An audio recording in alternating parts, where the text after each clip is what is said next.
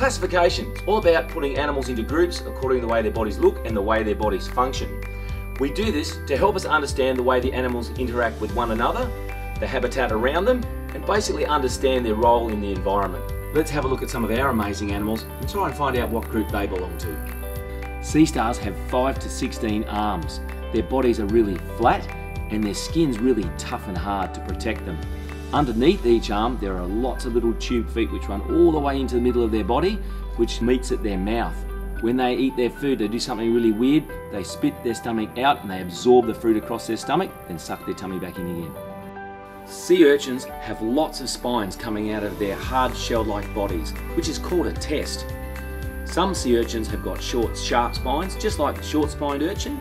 Others, like the pencil urchins, have got blunt, long, really strong spines. Just like the sea stars, the sea urchins' mouths are found underneath their bodies. But these guys have actually got 5 very sharp teeth to help them eat their food. And also, on the underside of their bodies, there are lots and lots of little tube feet. The common black sea cucumbers. They get called cucumbers just because of their shape, just like the vegetable. They are really, really soft, and on the underside of their body, they've got many, many tube feet. Now you might think that all these animals belong to different groups because they look so different from one another. But actually, they all belong to the group of animals called echinoderms.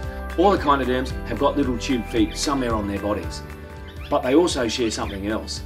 What's going on the inside that you don't get to see. They all pump water around their body, not blood, to survive. The water carries the nutrients from their food around so they can live and grow, and it also activates their little tube feet. So with classification, it's not enough just to put animals into groups according to the way their bodies look on the outside. You've got to know what's going on the inside as well, the way they function.